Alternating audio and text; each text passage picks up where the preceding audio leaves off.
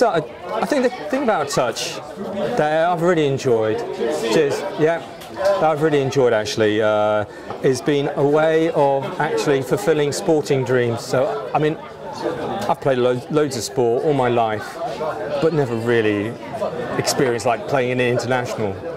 Touch is a great way for kids to start playing a rugby-based game. It's great for girls. I mean, fantastic for girls because there's a lot of thinking involved in touch. It's not about power, it's about speed of thought and speed of movement.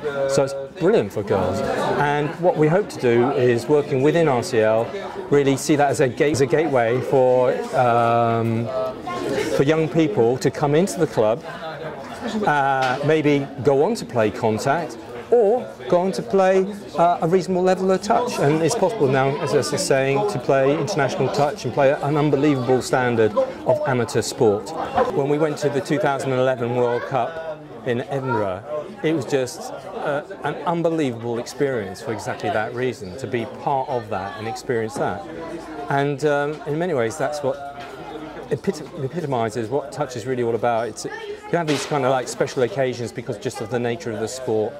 And also, and I guess I mean our touch journey really started with that World Cup. It was Paul Sweetnam who is the instigator of that, and Paul was the instigator of many things within RCL, and he certainly made that dream for us all really come true. And from that we really started to play touch a little bit more seriously. Before that, touch had been part of the kick cancer into touch. We didn't really know what real proper touch was. But after that, we certainly knew about it, having played Australia in our first ever international game in the World Cup, world champions. And boy, did we know it. But that was an incredible experience, and we decided to keep that going. So we started the Touch Club here at RCL.